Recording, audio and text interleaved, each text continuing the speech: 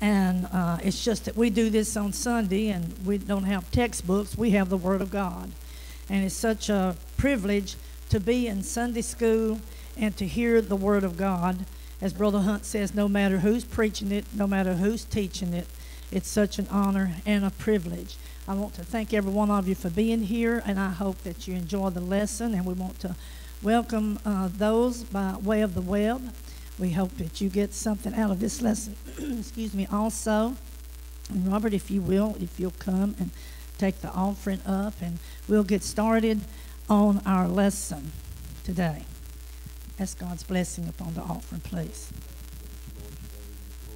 Lord, thank you for each memory that's here. Bless them, Lord. Bless our ears to hear and our mind to receive it, Lord.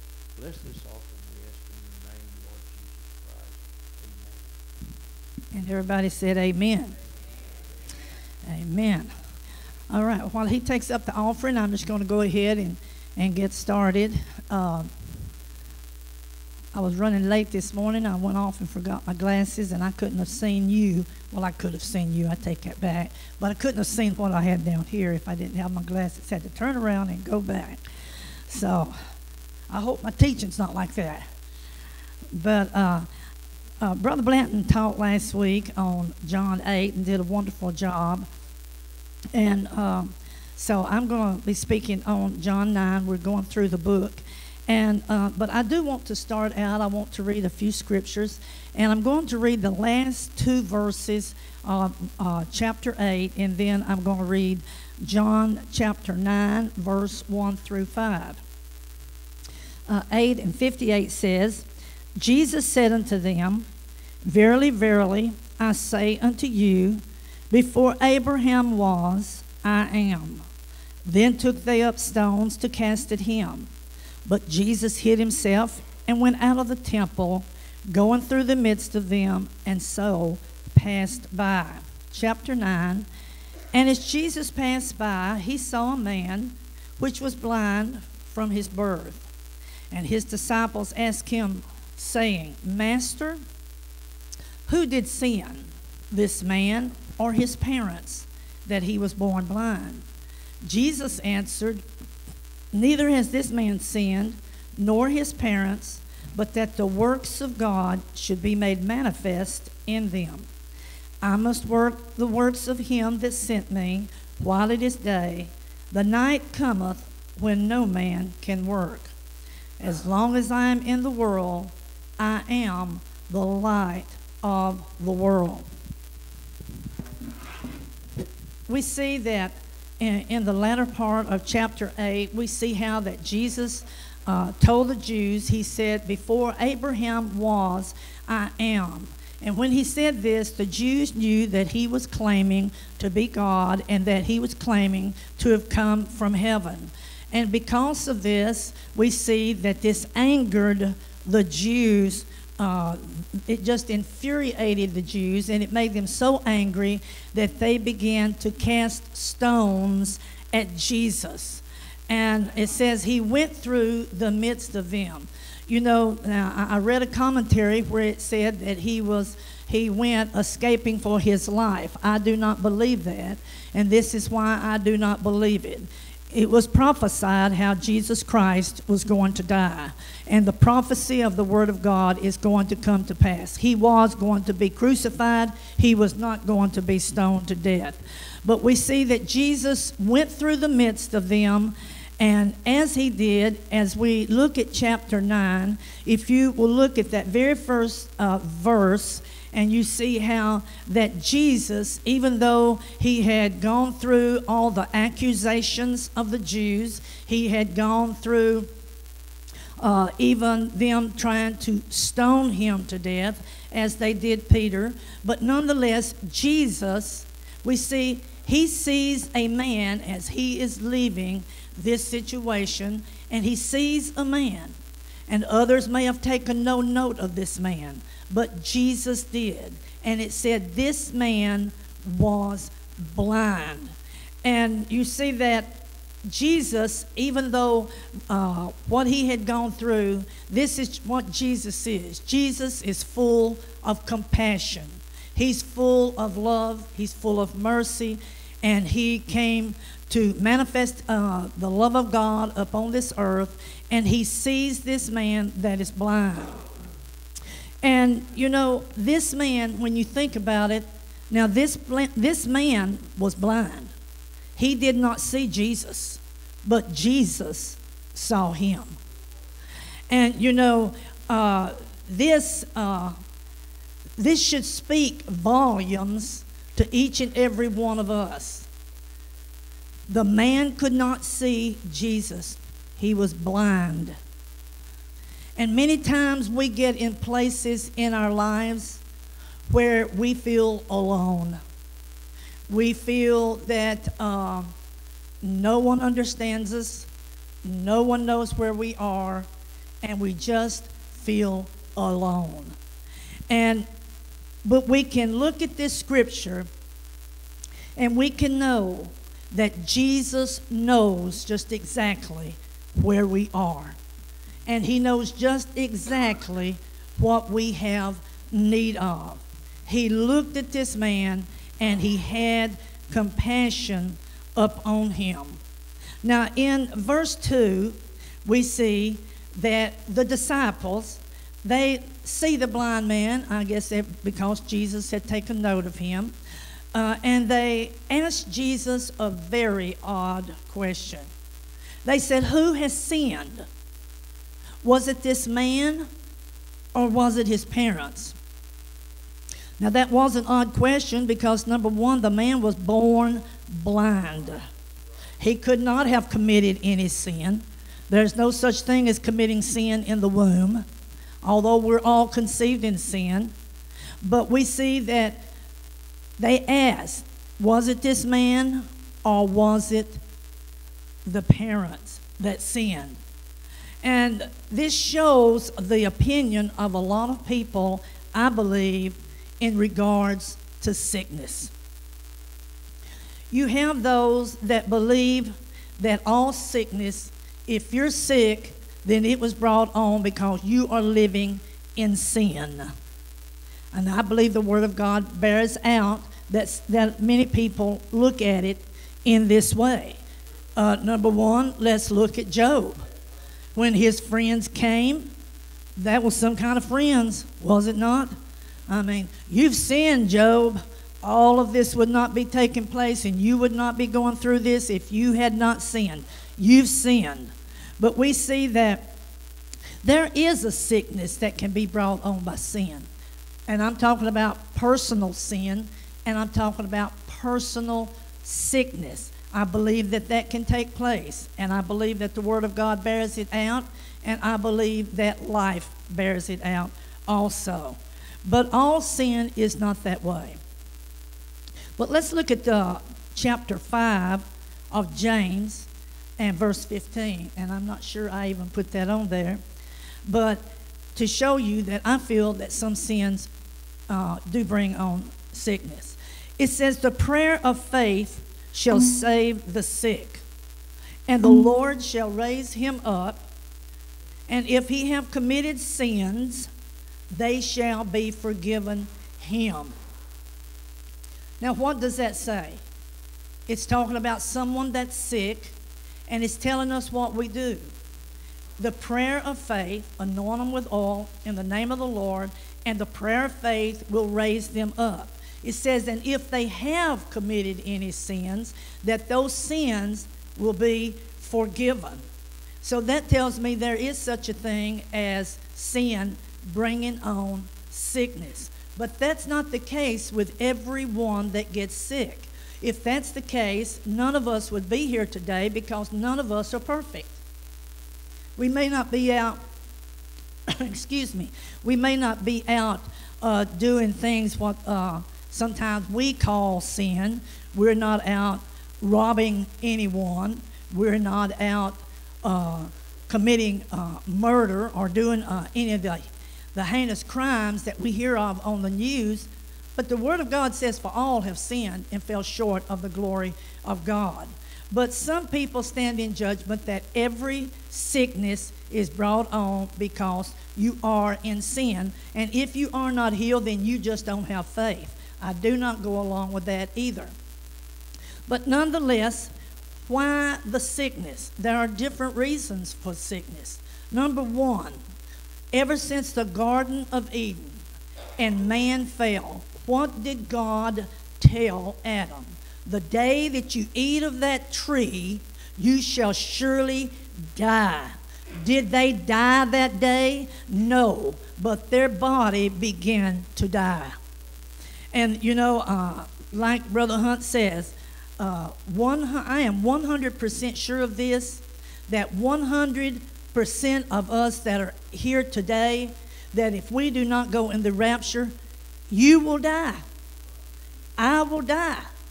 Even as I speak to you today, each and every one of us are in a dying condition. No, we may not be on a bed of affliction, but we are dying. Just as sure as we are born, we are going to die. And why? Because sin is in the world. We are subject to sin. We are subject to troubles. We are subject to death. Does that make one more ungodly or more of a sinner? Does it make one more righteous? What does it do? I want us to look at something that, to me, it goes along with this lesson that's in Luke, and it's chapter 13 and verse 1 through 4. It says, there were present at that season some that told him of the Galileans, whose blood Pilate had mingled with their sacrifices. And Jesus, answering, said unto them, suppose ye that these Galileans were sinners above all Galileans because they suffered such things? What did Jesus say? I tell you, nay. But except you repent, you shall all likewise perish. Jesus goes on to say, or those 18 upon whom the tower of Siloam fell and slew them, think ye that they were sinners above all men that dwelt in Jerusalem? Once again, Jesus says, nay, or no, but except you repent, you will perish. In other words, what was Jesus saying? He was saying that there is no one without sin, and that all have sinned and fallen short of the glory of God. And I think we can all say amen to that, that we have all sinned and fell short of God's glory. Now, I'm not condoning sin when I speak of this, and I'm sure y'all understand the way that I mean this. But there will always be sickness as long as we're up on this earth. If we do not go in the rapture, we're going to die, people. We're all going to be put 6 foot under, or we're going to be cremated. We're going to be lost at sea. We're going to fly apart in the air when or whatever. We will die. We will be sick. But we see that because of sin, there will always be sickness. But we see also here that Jesus, they want to know who sinned. Jesus, in verse 3, he says, neither has this man sinned nor his parents, but that the works of God should be made manifest. We see that Jesus, many times in the book of John, he says over and over and repeatedly that he came to work the works of the Father. He came to do the will of the Father. He came to do the works of God. And he says also in this scripture, he said to do it, for the night is coming when no man can work. In other words, he was working the works of God while he was here. In the next verse, Jesus said, I am the light of the world. I am the light of the world. He said, as long as I am in the world, I am the light of the world. Now, he worked the works of God while he was here. It was day. But the time came when he was no longer here. We know he was crucified, buried, resurrected, and ascended into heaven. Okay, but he did the will of the Father while he was here. And what does Jesus say about the people of God? He says that we are to be a light. We are a light in this world. And as children of light, what are we to do? We are to be about our Father's business. Now, light does something that nothing else can do. Light dispels darkness. Light overcomes darkness. So as children of God, as children of the light, we are to be doing the will of our Heavenly Father. In verse 6 and 7, and I'm going to try to take this verse by verse, and I don't know if I'll have time to cover it or not, but it says, and still give you time to ask questions or to make comments. Verse 6 and 7, when he had thus spoken, he spat on the ground and made clay of the spittle, and he anointed the eyes of the blind man with the clay. You know, let's be realistic. If we were in a healing service, we hear about this man that has great healing of power, that everybody that he prays for is healed. Let's say we're in a tent revival, and you go up for prayer. Someone takes you up there because you are blind. And this evangelist, he goes and he spits in the dirt. And then he reaches down and he gets that, where he spit, that clay and that spit, and he gets it and he makes it into a ball. And then it says he anointed the eyes. In other words, he rubbed that mud in that blind man's eyes. Now, wouldn't we think that was a little bit unordinary? Let's be honest, we would. But you know what? Jesus Christ is not ordinary. And Jesus Christ has his way. And Jesus Christ don't always work the same way every time. You don't predict him. You don't predict him. And after he did this to the blind man, he said in 7, go wash in the pool of Siloam, which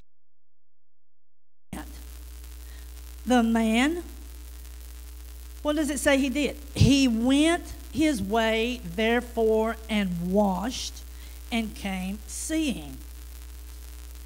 Now, some of us would go to that service and we want to be healed, and we're going to expect a certain person to pray a certain prayer, to do a certain thing, and then this is the way we're going to be healed. And, you know, it doesn't say anything about this man other than he was obedient. He went to the pool of Siloam. And what happened? He came seeing. He did not say, even though he really did not know who Jesus was, can you not just speak a word over me and I can see? Can't you just gently lay your hand on me and pray for my sight and me be healed? No, he didn't ask those questions. Why? Because the man was blind and the man wanted to see. And he was obedient to what Jesus told him to do. He rubbed that in his eyes, that mud in his eyes. It's about like when one time Jesus, he spit, and then he put his fingers in the ear of the man that could not hear. But you know, I dare say that if I'm blind, let somebody make mud out of the spit that they spit into the dirt. Let them rub it in my eyes and let me go and wash, and then I'll come out seeing. If I'm deaf and I can't hear, And if someone wants to spit on their finger and stick it in my ears, and then I hear, well, praise God, let them spit in the dirt or spit on their finger just so I can see and just so I can hear. Praise God. But we see that he did this. And I mean, this was an unorthodox thing that he did, that Jesus did. But we see that the man was obedient and he came back seeing. Obedience is better than sacrifice, the Word of God says. But I read something very unique about the pool of Siloam. It said that the pool of Siloam got its waters, they were supplied from Mount Zion, and that they were living waters, which were healing waters. As I studied this, I thought about another healing in the Old Testament, and that was Naaman. Naaman was a powerful man, a man of valor, the Bible says. But he was a leper. But there was a little maid that told his wife, if there is a prophet, that if he'll go to that prophet, he can heal Naaman. The long and short of it is, he went to the prophet Elijah's house. And when he gets there, Elisha doesn't even come out. He just sends a messenger and says, you tell Naaman to go and dip 7 times in the river Jordan. Well, Naaman was a man of power. He was a man of prestige. And I thought surely that the man of God would come out. But he did not.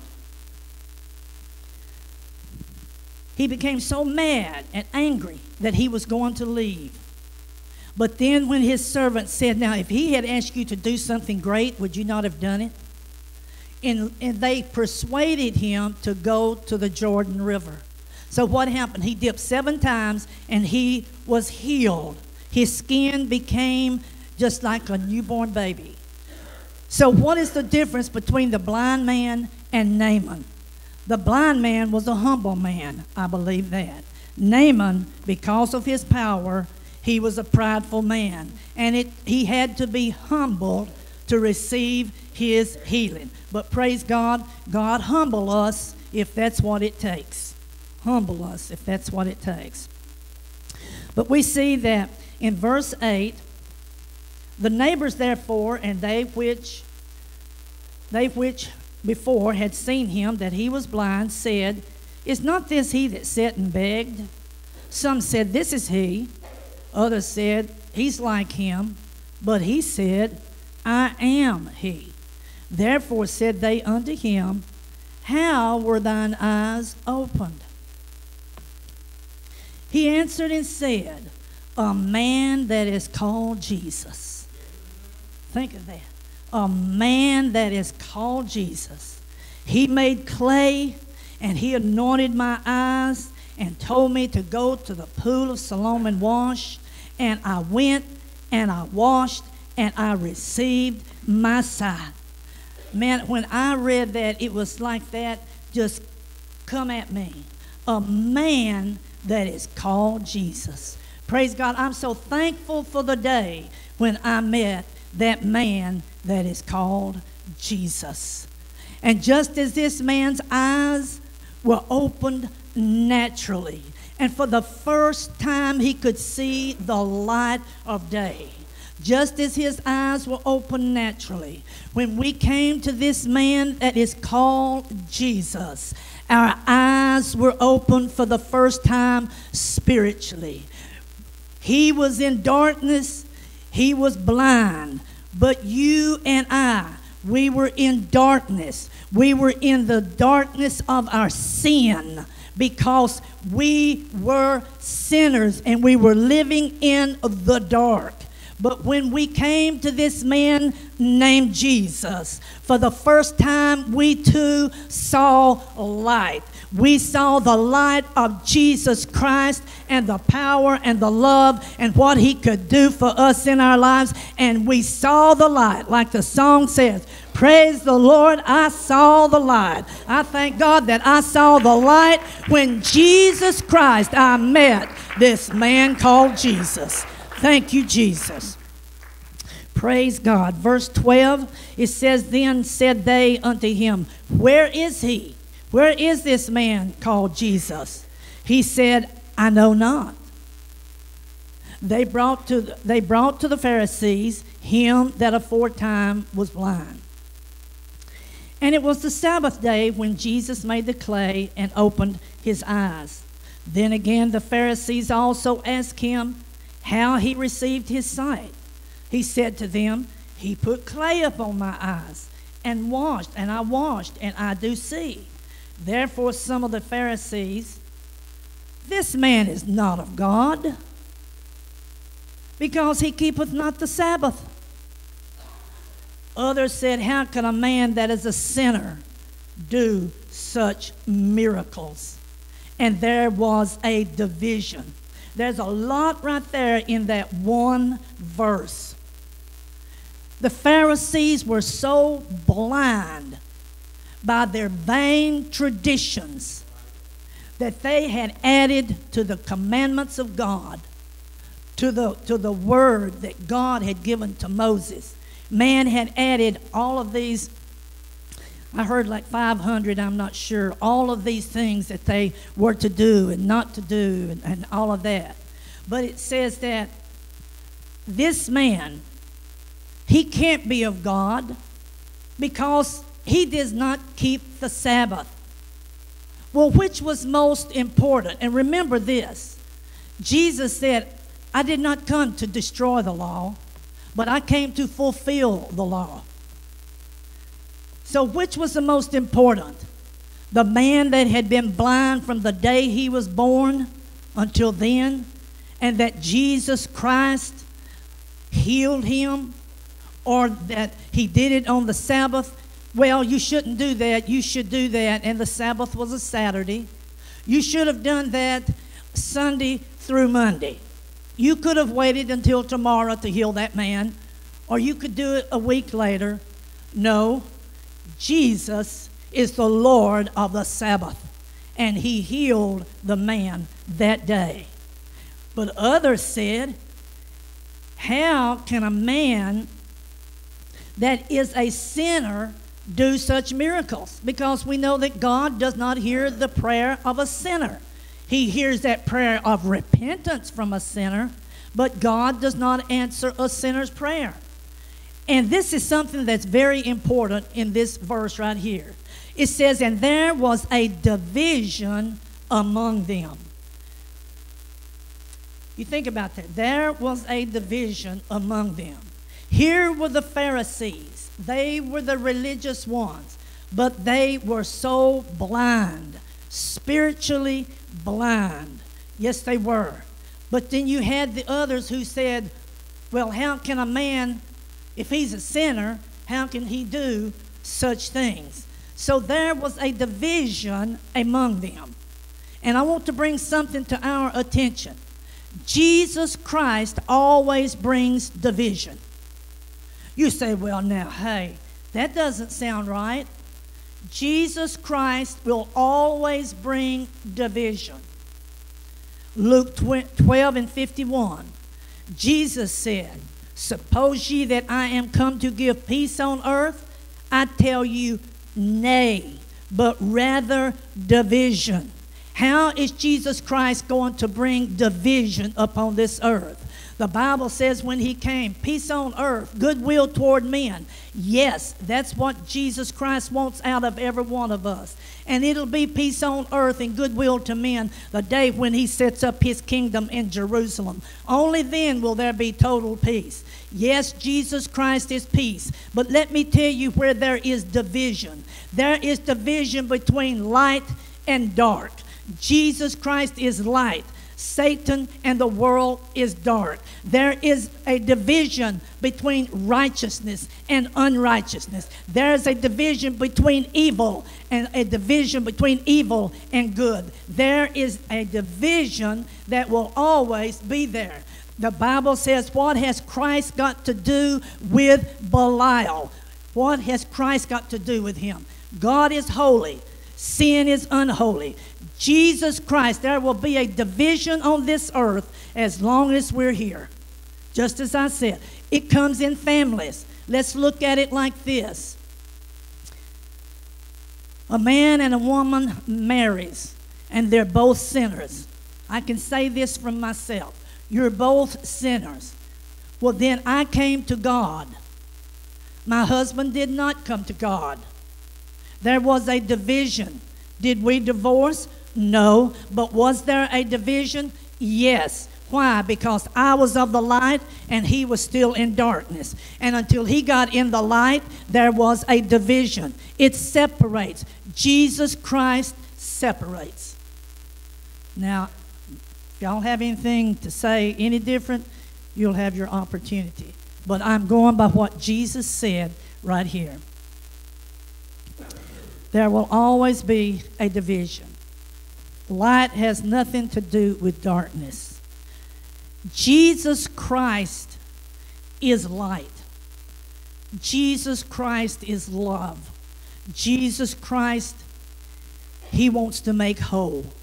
It's when we as humanity refuse to allow Jesus Christ to be Lord in our life. That's when the division comes. In verse 17, it said, they say unto the blind man, what sayest thou of him, that he has opened thine eyes? He said, he's a prophet. Now, he did not know who Jesus was. This blind man, I wonder if this man was a Jew. It does not say, so I will not say. But he said, they said, what do you say about him? You know, this man had opened your eyes. He said, he's a prophet. You know, they did not have any understanding, these religious Jews. It's sad, you know, let me say this, there is a vast difference between religion and Christianity. Anything can be a religion. You have Muslim religion. That has nothing to do with Christ. Don't be deceived by the billboards that says that their Jesus is the same Jesus of the New Testament. That is a lie. That is a lie. And I can prove it. No. They don't even believe that Allah, which is a false god, had a son. He can't have a son. So there cannot be a son of God, Jesus Christ. And I won't go into all of that. But nonetheless, religion is different from Christianity. Christianity is relationship. Christianity is the one where he came and paid a price that you and I could be free from our sins and love and serve him and have a hope of eternity in heaven with him, because all of us were sinners. In verse 18, but the Jews did not believe concerning him that he had been blind and received his sight until they called the parents of him that had received his sight. And they asked them, saying, is this your son, who you say was born blind? How then does he now see? His parents answered them and said, we know that this is our son, and we know that he was born blind. But I want us to hear this cop-out. This cop-out that his parents give. But by what means he now seeth, we know not. Who hath opened his eyes? We know not. He is of age. Ask him. He shall speak for himself. These words spake his parents because they feared the Jews. For the Jews had agreed already that if any man did confess that he was Christ, he should be put out of the synagogue. Therefore, said his parents, he is of age, ask him. In reality, the Jews wanted to disprove the miracle of this healing. In reality, they had to either be convinced it was truth, that he had truly been healed, or they had to be confounded by the fact that he was. And yet they were in their vain traditions and refusing to believe that this was the Messiah that had been prophesied of, that had come. But we see they could not bear the light of the truth. They could not bear that. And they did not want others to know it. They did not want others to discover that this is a reality. This man truly was blind, but now this man, he's truly been healed. For the first time since birth, this man can see. They wanted to disprove it, and they didn't want anyone else to believe it or to find out about it. And you know, that is still going on today. When you see the things that are taking place in, quote, religious circles, and when you read the Word of God and you see that Paul called them enemies of Christ. There are literally enemies of the cross. There are enemies of Christ. There are those that preach Christ out of contention. There are those that will preach and teach false doctrine because they want you to follow them and not follow the true Christ. Because in the true Christ there is life. And in the true Christ, there is salvation. In the true Christ, there is what Jesus Christ, he truly is. There is but one way. When he says, I am the way, the truth, and the life, you can believe it. There is no other way. No man will ever enter into heaven. No man, except he go through Jesus Christ. He is the only way. The only way. But there are those that hinder. They do not want people to know. We look at the parents of this man, and they were fearful of the Jews, and they did not want to be cast out of the synagogue. They wanted to stay in the synagogue. So what did they do? If they had told the truth, yes, this is my son, and yes, he was born blind. And yes, this man, Jesus, put clay on his eyes. And yes, my son came seeing. But no, they could not say that because of fear of being cast out of the synagogue. So what does that tell me? That tells me that they chose rather to please man than to please God. They chose rather to not speak up for the truth and let the truth slide. The Bible says, buy the truth and sell it not. We've got to stand for the truth no matter what comes forth, because only truth is going to save us. Only truth is going to save us. Verse 24. And I'm rushing. I got 10 minutes, and then you can ask or make all your comments. Then again, this poor blind man, they're wearing him out.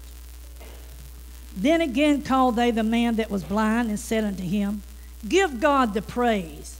We know that this man is a sinner. He answered and said, whether he be a sinner or no, I know not. One thing I know, that whereas I was blind, now I see. Now I see. I once was blind, but now I see. I once was lost, but now I'm found. He said, I just know one thing. At one time I was blind, but now I do see. Then they said to him again in verse 26, what did he to thee? How opened he thine eyes? He answered them, I have told you already, and you did not hear. Wherefore would you hear it again? Will you also be his disciples? You know, it's almost like they were badgering this man.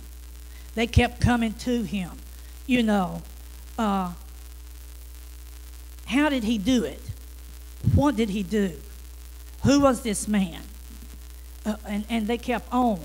And you know, I believe the man eventually became weary of their coming to him and doing this, because they went on and on and on. I believe he was frustrated. And because how many times had he been asked this same question over and over? They did not want to believe the truth.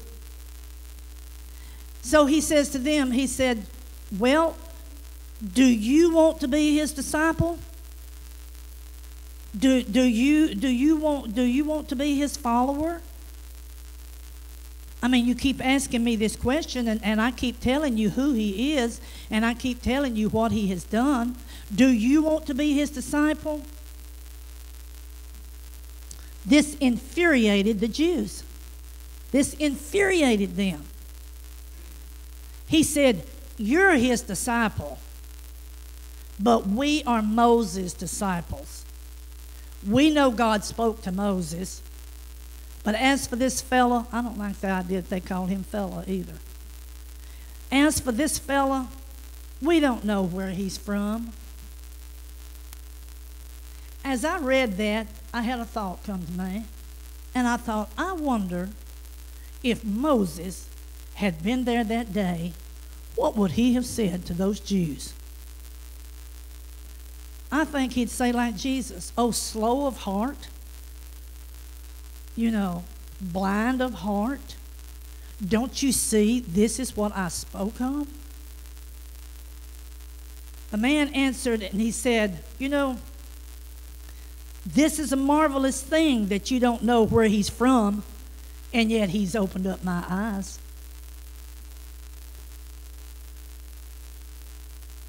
They reviled him and said, thou art his disciples, but we are Moses' disciples.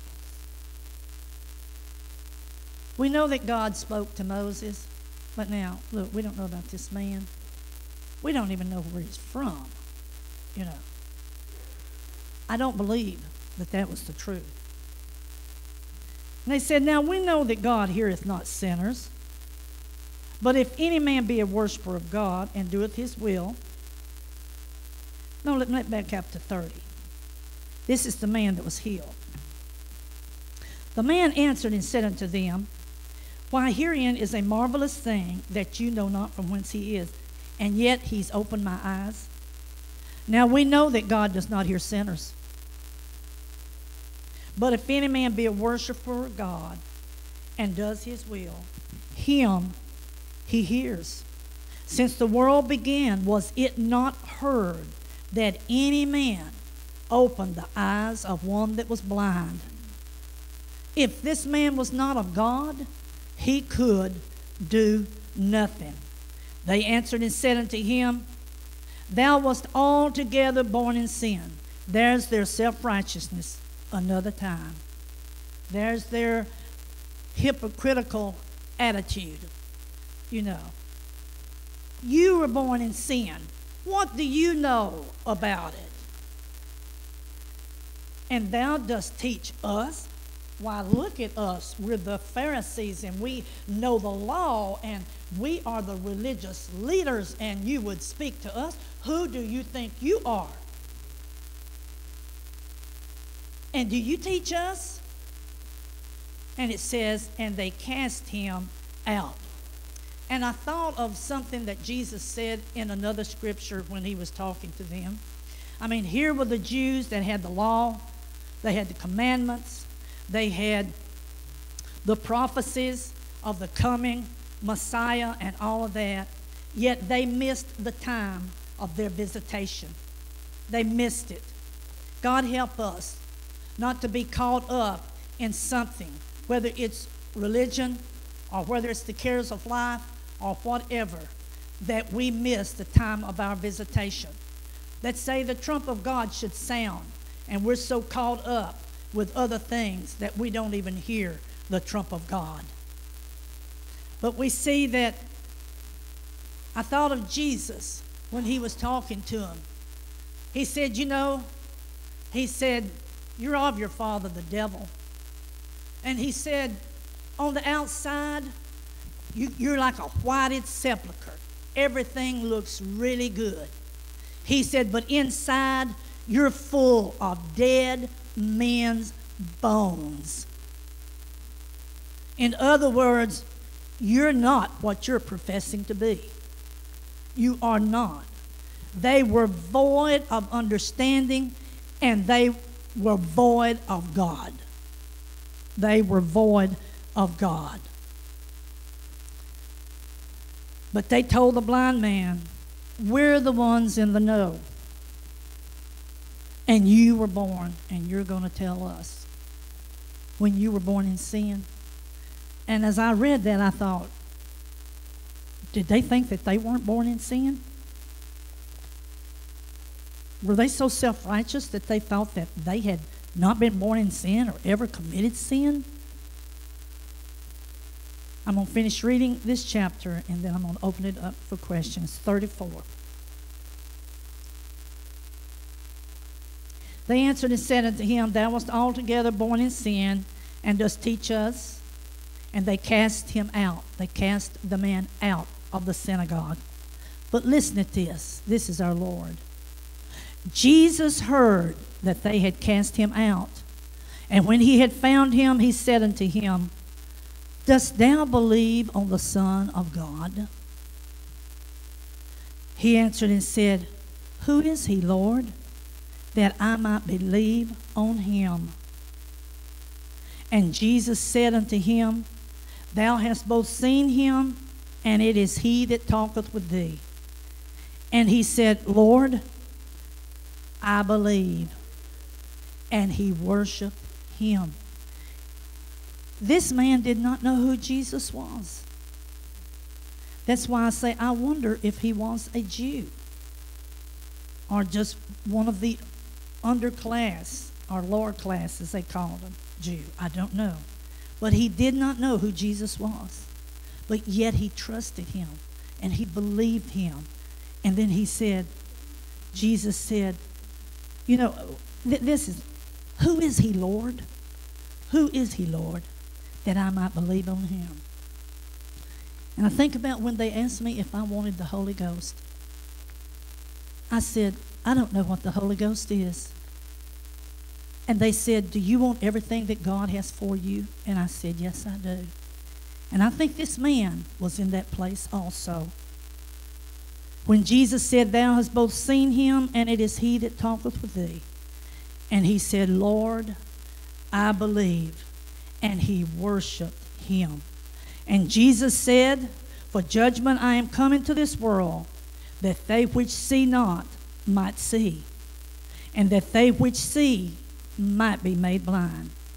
And some of the Pharisees which were with him heard these words, and said unto him, are we blind also? And Jesus said unto them, if you were blind, you should have no sin. But now you say, we see. Therefore, your sin remaineth. In Matthew 13, Jesus said, seeing they see not, hearing they hear not, neither do they understand. And there is nothing so blind as those who are blind and do not know it. I thank God. I thank God, and it is God, and I don't say it prideful. I thank God that I know who Jesus Christ is. And I thank God for what he's done in my life and in yours. I think I should have quit 10 minutes ago, was I? I think I got confused. Yeah. Anybody got a word to say? I'm sorry. I truly am. I don't know why I thought I was supposed to stop at 10. You got a word? First of all, I want to thank you for teaching that lesson. I enjoyed it. And Jesus always made a point of getting something across in his teaching. And I think it was ordained of God that this happened. He specifically went to that man, and he knew where that man would land up among the Pharisees and the Sadducees. And I think, in my mind, God wanted to make a point to them. They knew the Scripture. They can quote the Scripture. They meditate on the Scripture, and they could recite that Scripture by heart. The first 5 books of the Bible, the book of Moses. The Scripture says in Genesis 2:7 concerning that the Lord God formed man out of the dust of the ground. And when he formed whatever he formed out of that clay with his spittle and formed that and put that man, anointed his eyes, that man was born defective. His eyes had a defect in them. They were missing something. I don't know if it was missing a retina or whatever. But he made that, what was needed there. Now, he could have spoke the word. In other places, he just would speak the word, or he would just say, let your faith heal you. But specifically this time, he forms out of the clay something the man needed so the man could see.